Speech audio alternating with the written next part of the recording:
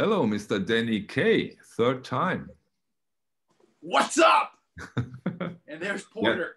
Yeah. We planned today something special. We planned that we show your hi-fi equipment, but you're still waiting on an upgrade. I know that. I know how that feels. Oh, instead we're showing Porter. Is that the upgrade? Yes, that's the upgrade. It's a new woofer technology. Porter, come on. Okay, Dada's got to go do video. Come on. I know. You want to go for your walk. They haven't gone for their walk yet. Because it's we have a time difference, of course. We have 9 hours. 9 hours.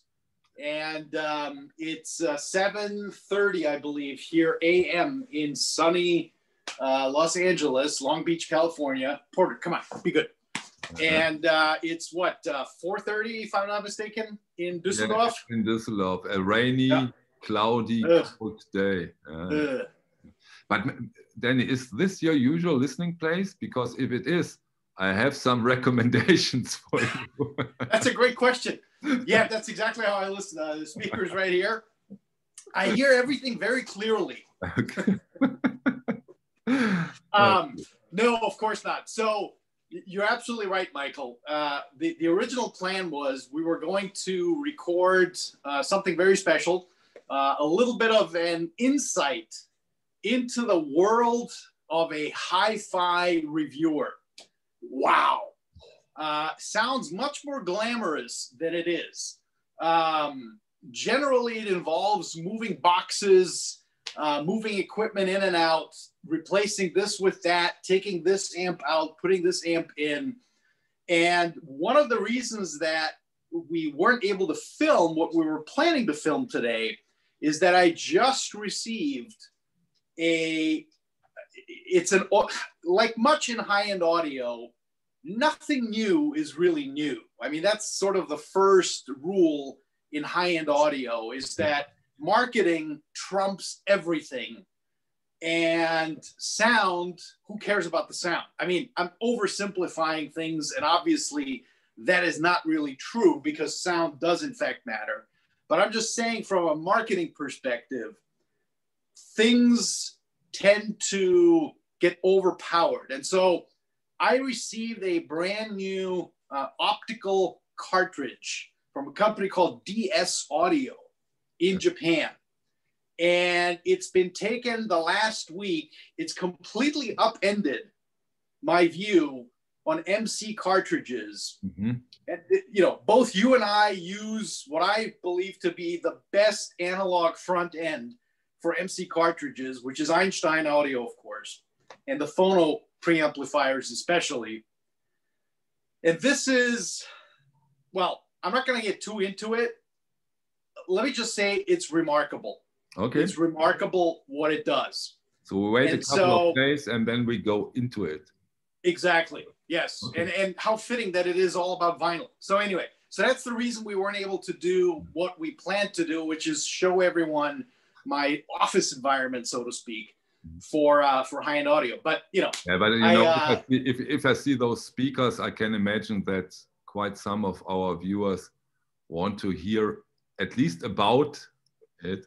So, but we have to wait, no problem. So then we change plans a little, and which means I have the lazy part today. I make stupid comments and ask silly questions, and you show some records you think that are remarkable, that are worth showing, right? Sounds like a plan. The only thing I'll add to that is, so all these records actually, they all arrived this week. So they're literally hot off the press at what I call Chez K, which is my home, of course. And so, yeah. So whenever you're ready. I'm ready. I'm ready. Okay. So the first one up is an artist that I started following, I want to say 3-4 years ago with their debut album. They were on the Late Night Tales label, which is a UK label that specializes in, you know, obviously up and coming artists, developed artists. Mhm. They have one of their core core competencies is giving those artists, when they become a little more successful, the opportunity to revisit what impressed them and what they used as inspiration for the music that they created. And so the artist that I'm referring to is Kruang Bin. They're from Texas. I believe it's a trio, if I'm not mistaken. And this is their first Late Night Tales release. I believe it just came out a couple of months ago. This is the special edition from Vinyl Me Please with blue vinyl. Again, Vinyl Me Please. Okay. Yes, Vinyl Me Please release. I believe only 2,000 limited edition. So if you want it, you can get it. I believe the indie record store release is on orange vinyl or yellow vinyl, if I'm not mistaken. And then this Vinyl Me Please is on blue vinyl. Doesn't make any difference, I think. I don't think so either. I mean, you know, I'm guessing this is pressed at GZ, would be my guess. Either GZ but or Optimal. Is not that good, isn't it? You know, Optimal, I believe, is much better. RTI? I've had hit and miss with GZ. I mean, I won't deny it. I've had hit and miss with GZ. Same with Vinyl Please, isn't it? It's a hit and miss. Or am I wrong? No, I think it's hit and miss. I think it's hit and miss. In fact, I had one of their Vinyl Me Please releases. I forgot which one it was. McCoy Tyner. It came out, I think, a year ago or so. I actually had to replace it twice. The first one was noisy as all get out, unlistenable. The second one was so badly warped, it was like, and then finally the third one, they sent me, took care of everything. Now, I will say this, their customer service is fantastic. Okay. So, you know, if you have any issues, at least here in the US, I don't know how it is obviously worldwide. I'm guessing it's, you know, similar experiences. But here in the US, their, you know, turnaround is quick. You send an email, hey, you know, look, this is what happened. They'll send you a new one right away. No questions asked. Okay. So anyway, so this is the beautiful blue Kruang Bin. Okay. And so to get into the music a little bit, so this is basically, like I was saying earlier, this Kruang Bin Late Night Tales issue is a, it's all of the, or many of the artists that influenced Kruang Bin themselves. So, you know, and they're a little bit out there as far as, you know, the I don't want to call it world music genre. I mean, that's kind of like become an overused term. But, you know, you certainly have, you know, there's David Marez on here, Gerald Lee, Nazia Hassan, Kelly Doyle. Frankly, I've, you know, admittedly, outside of a few of these, I've never heard of most of them. But the music is fantastic. It very well recorded. And I you know, I probably have a dozen, if not more, of these Late Night Tales artist releases. The first one that I got actually was from one of my favorite French bands, Air. Highly recommend you get it. I don't know if it's still in print. I think it is. I don't think that these official Late Night Tales releases are limited. I could be wrong, but phenomenal album. I highly recommend if you want to kind of understand more what Kruang Bin listens to and what inspires them to create their own music, which, by the way, their own music, their own releases are fantastic. Don't quote me if I say they're analog recordings. I don't know that they are. I'll say this, I wouldn't be surprised if they are, because the sound is very, you know, very analog, very punchy. You can hear that tape compression hit in. And it just has that glorious, wonderful, warm analog sound. So Kruang Bin, highly recommended. If you don't have it, go out and get it. Great, sounds good. Noted and archived. Yes, wonderful. Oh, and I'll send, of course, like we did last time, in the comments below, I'll give you a link to all the records. Ah, that would be great. Yeah. Yeah. Next one up. Oh, this one's fantastic. Another knockout release, I have to say, by Chad Kassem and the team at Verve. Sarah Vaughan the new on Emerson. 1957. Glorious. Absolutely glorious. You know, what they got out of the tape, it stunning. Great. Beautiful. And again, can't wait to get my copy. It's still not here. They are so slow nowadays. Oh. Yeah, you know, I was talking to Chad earlier. He said that they have been so busy with Christmas shopping and holiday shopping that, yeah, I mean, I'm not surprised that stuff's not shipping out. Plus, don't forget, I mean, you know, I not to get negative Nancy here, we do have this thing called COVID or something similar.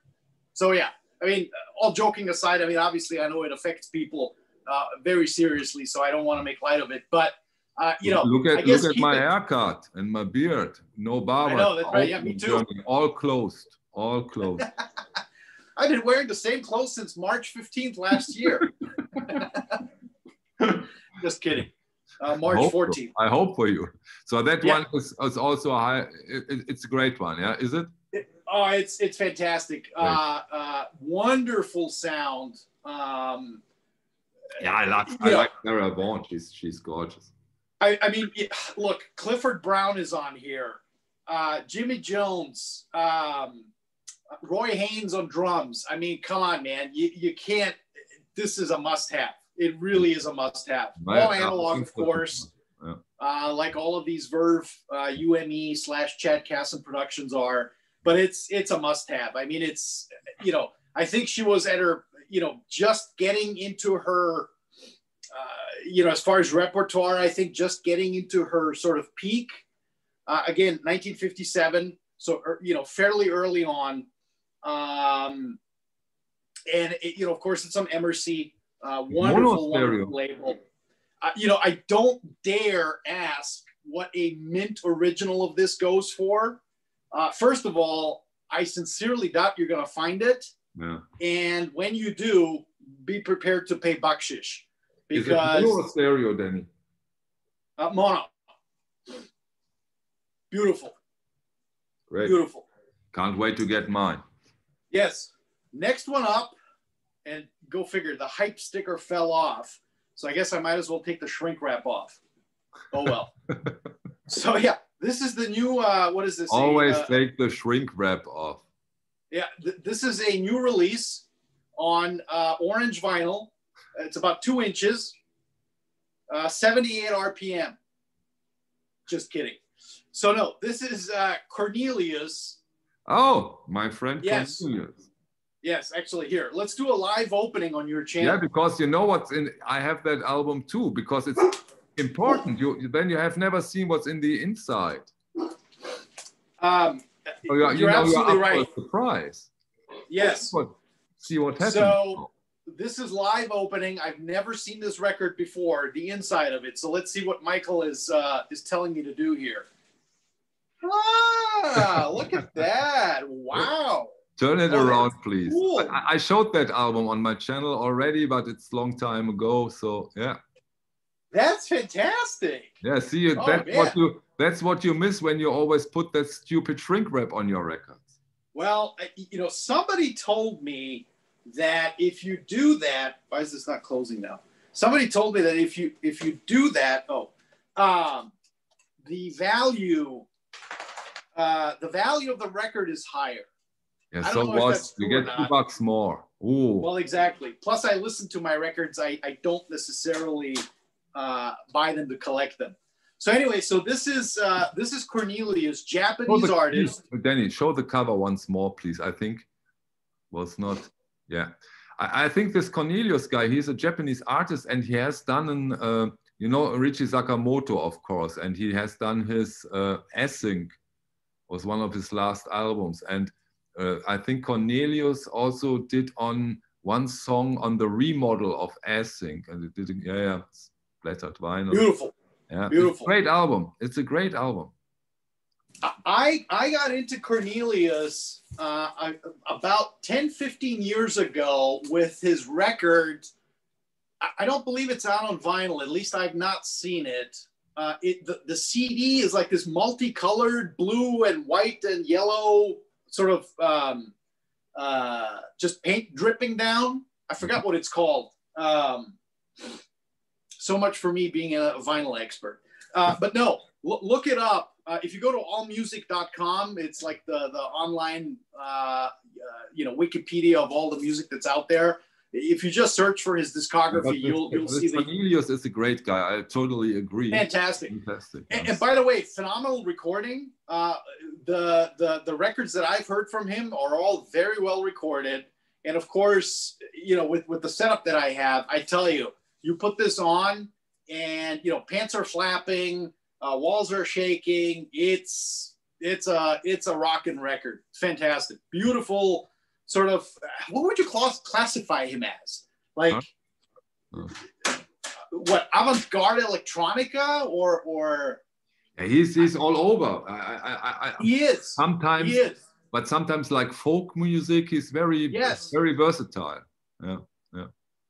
And I'd love to know who inspires him. Like, he should do a Late Night Tales album. Okay. I think that would be absolutely insightful, because you're right. He's all over the place. Some of his albums are more jazzy. Then some they've got more of some a rock and roll electronic, feel. than all acoustic. Very different. Very different. Yeah. Of course, beautiful, wonderful Melody Gardot. Yeah. I just got this week. It's beautiful. I love all of her albums. Yeah, me too. How is the pressing? Fantastic. Is it? Quiet. It's yes. Decca, isn't it? Dead quiet. I don't know where it's pressed. But I think the label is Decca, isn't it? Yes. Where did they press? GZ or Optimal? I don't know. Mine is in the mail. It's out for some days, but I ordered it a few days ago and can't wait to get it. But Melody Gardot is always a sure bet, in my opinion. You can't go wrong with her. No, and in fact, I have, she's right over here somewhere, if I take not mistake. Oh yeah, right here. I don't know if you can see that. You probably can't. No. There's her live album, 3LP. I believe it came out 2-3 years ago. Phenomenal. She was in Vienna, my hometown, of course, my former hometown. I believe she, Brussels, London. I think it was a world tour, if I'm not mistaken. Okay. So it was phenomenal. So yeah, Melody Gardot, must have. Beautiful melodic music. Her voice is so sumptuous. Yeah. Just a wonderful, wonderful jazz performer, I guess I would say. I mean, obviously female vocal, wonderful tunes, and just great. Absolutely great. So next up, true story. So I was at my friend Mike Rose's in Newport Beach. He owns a hi-fi shop and Audio Excellence, or no, Excel Audio. And he's smart in that, he not only sells the equipment, but he also has a crazy big vinyl store as well. Mm-hmm. And so one of the customers in there that I ran into was listening to some speakers that he was interested in. And he was playing this sort of Middle Eastern infused Arabic world themed, it had a bit of a jazzy tune, had a bit of a rock and roll tune, obviously very much with Middle Eastern instruments. And I was like, hey, what is this? This sounds really good. And it was well recorded too. And he goes, oh, this is Tina Riven. I hope I'm pronouncing it right. If I don't, I apologize. Phenomenal. Okay. Double LP, gatefold. Looks great. Highly recommend it. Okay. Highly recommend it. In fact, I listened to, this is the record I bought then and there on the spot. And I since purchased the entire catalog which they have on vinyl, and it's phenomenal. Okay. Absolutely great world music. Again, it seems like there's a whole slew of artists that are part of the band. Again, I don't really know too much about them. I just got into them literally a week ago, but phenomenal music. Absolutely lovely. Great beats. Fantastic. Highly recommend it. Highly recommend it. Right. And then, last but not least, well, actually, the penultimate record, because I have a very special one coming at the end. So, of course, who doesn't know Tom Waits? So Tom Waits and Crystal Gayle did an album, a duet album together, One from the Heart, on Mobile Fidelity, of course. And since it's the original master recording, it's obviously from the original tapes. Absolutely amazing. Yes, I have that too, and I really like it. It's great. It's beautiful. But it's out there for quite some time, isn't it? I think so. I just heard of it not too long ago. A friend of mine was playing it for me. I have not seen the movie, but the music is phenomenal. I mean, Tom Waits, come on. You know, you can't go wrong with Tom Waits. Oh, you can't. Also, the remaster of his whole catalog. I think he's done a good job with it. Yes. The whole remaster. And you know, when you hear that raspiness in his voice, and it's just solo guitar, piano, and you know, obviously Crystal Gayle, and it's, oh man, it definitely like one of those goosebump moments, right? So highly recommend it. I know it's still in press. It's in print, isn't it? Absolutely. Yeah.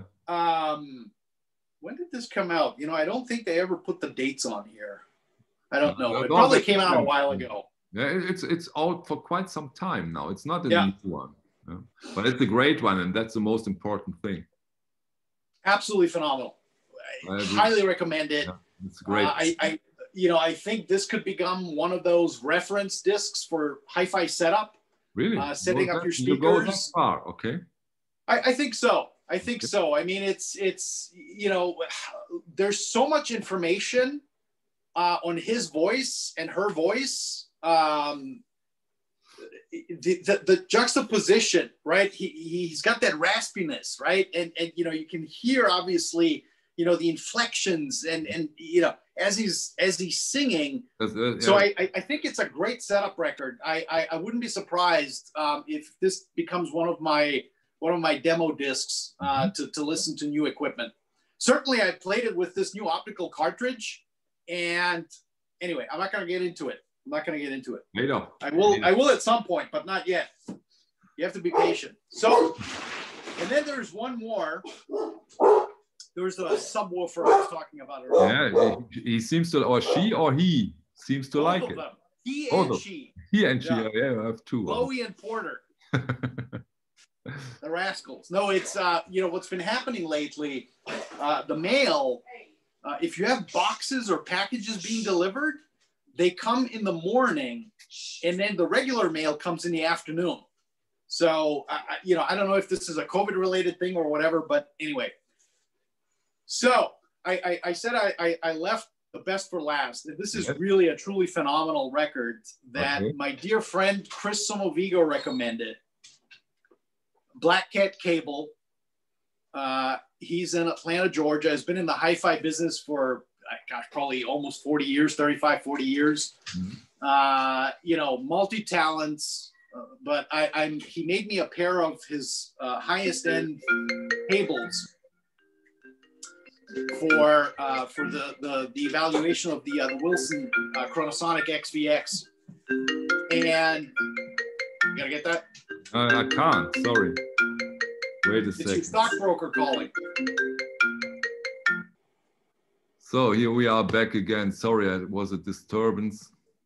Danny interrupted you. I'm very sorry. So start all over again with your final recommendation for today. Excuse me. Okay, final recommendation. So my dear friend Chris Somovigo, Black Cat Cable, he's been in audio for 35, 40 years. He's in Atlanta, Georgia. you know, his cable designs are very bespoke, very much custom made. Nothing is off the shelf. And so he made me his highest end. He's got 3 levels of cable. He made me his highest end cables for the Chronosonic XVX Wilson speakers. Wow. And, you know, big into music, which is one of the things I love, right? There's so many people in high-end audio, believe it or not. Hang on. There's so many people in high-end audio that they don't listen to music really, which is fascinating. Manufacturers, right? I mean, I guess they look at test tones. All about technique, yeah. You know, what does the graph look like, and is it flat, and you know, is there a bump here, or you know, what can I tweak there? And they get too much into the weeds of it. And you know, of course, the folks at Wilson Audio. I mean, David Wilson was a recording engineer first before he started making loudspeakers. So I love when I find companies like Einstein, you know, Volker and Annette. You know, I mean, you go into his house. He's got all his employees, everybody at Einstein are all musicians. They are all musicians. Absolutely. And you hear that. Absolutely. Yeah. Absolutely. And, you know, you go visit him in his house. He's got, what, 15,000 records?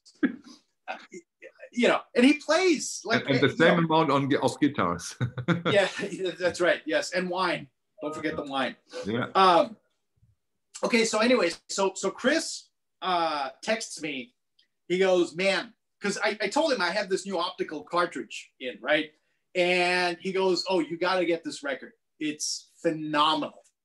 And, you know, I'm like, all right, you know, what? Because he always recommends me stuff, right? So this is Claude Debussy, Sunken Cathedral. Don't know that. And it's obviously a piano recording with Jackson Berkey as the pianist. Admittedly, I don't know of him. Certainly the first time I've heard of his name. But here's what's special about it. It's a direct-to-disc. Okay. I don't know if you can see that. Beautiful cover. I mean, you know, nice sort of 70s. Came out in 78. Mm-hmm. You know, I would say 78, 80, probably the height of direct-to-disc recordings. Mm-hmm. Of course, you know, for our viewers, so... but how can I get it? Is it very expensive? Yes. Oh. No. So this is the best part. Okay. So because audiophiles today haven't discovered this yet. Of course, you know, after our video, the price will probably go up, I would assume. But because audiophiles haven't discovered this, you can get this, lo and behold, for $10. Oh, that's a nice price. On eBay or Discogs. They must have pressed a ton of these. You know, I'm guessing it wasn't a top seller because there's still, I mean, I bought the sealed copy, no problem, on eBay.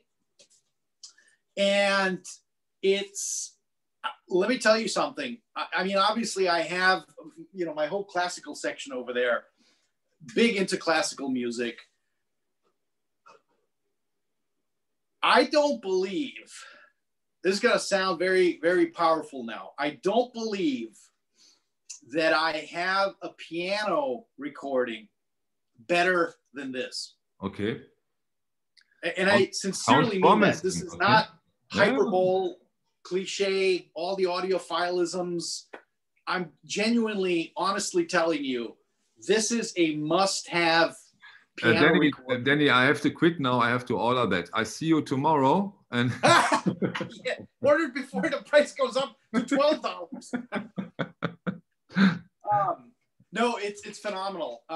So for our viewers, I don't know if have you ever talked? We should do an episode on direct-to-disc records. I only have 1 or 2. I don't have that many. I think that would be a phenomenal subject. So real quick, direct-to-disc basically means that the cutting lathe was used to record directly from the mic feed into the cutting lathe, right? So there's no tape recorder. There's obviously no digital recorder. There's no recorder of any kind. I mean, they could have run that as backup. And no mastering. It's just as it is. Just as it is, straight up. Not that easy not that easy for the musicians. Not easy for the musician because guess what? There's no take 2. There's no take 3. There's no editing in post. For the recording engineer, it is a nightmare. Believe it or not.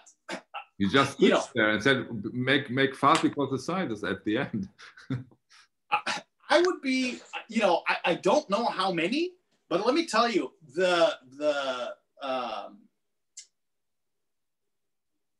what you have to know intuitively as a recording engineer, and this is obviously something that you really can't learn. You can't read a book about it. You can't, download an Amazon article on it or whatever, or watch a YouTube video. This is something that you have with experience, because what happens is as he's playing, the modulation and the dynamic swings, guess what? You have to anticipate those, because if you overmodulate, of course, yeah, sure, right? And you have a problem. And so the art required and the knowledge required in a direct-to-disc recording is unbelievable. I mean, truly hats off to the engineers. But anyway, look, get this record. It's absolutely great amazing. Recommendation. I will, of course, I will look for it. Great recommendation. I hope Michael, I can get it here over at Europe. But you will. You will. Yeah. Michael, let me tell you, you will listen. You will have a whole new appreciation for piano. That's how good this is. I love the piano. Beautiful. Already. But I can't wait to get into that. Great. It's phenomenal. It's phenomenal. So that's anyway. Yeah, I mean, I guess that's it. Great. Thank you very much. Thank you very much. Thank you. Because it's always nice, it always makes the life much easier when you have a reliable source and he tells you, trust me, you can get into that. That always helps, because there is so much out there nowadays. It's quite so much great stuff, but also a lot of junk, right? So I think to your point, I have a couple of curators that I trust and yeah, listen. That's important. That's very, very so important. You have to have that, right? And so hopefully you've picked up something new. I did. And for my part, I have 3 now. I will definitely go into. I will go into this Tannivaran. I will go into this direct-to-disc, and the Melody Jardot is already on its way. That's a stablemate. So we see us very soon, because we have another very, very special guest who will come soon. Very excited about that. Yes, Porter is excited too. Then we will do your hi-fi equipment. So that means we see you around here in the next couple of days. Looking forward to it. I think the special guest is going to be phenomenal. Yeah, I think so too. I think there's going to be so much education. So anyway, super excited about that, and Porter is too. That's the most. I think he needs to go for a pee. For a walk, yeah, I know he does. He does. All right, Michael, thank you so much. Everyone watching, thank you so much for tuning in, and we'll talk soon. See you. Thank you, Danny. Ciao. See you. Bye. Bye.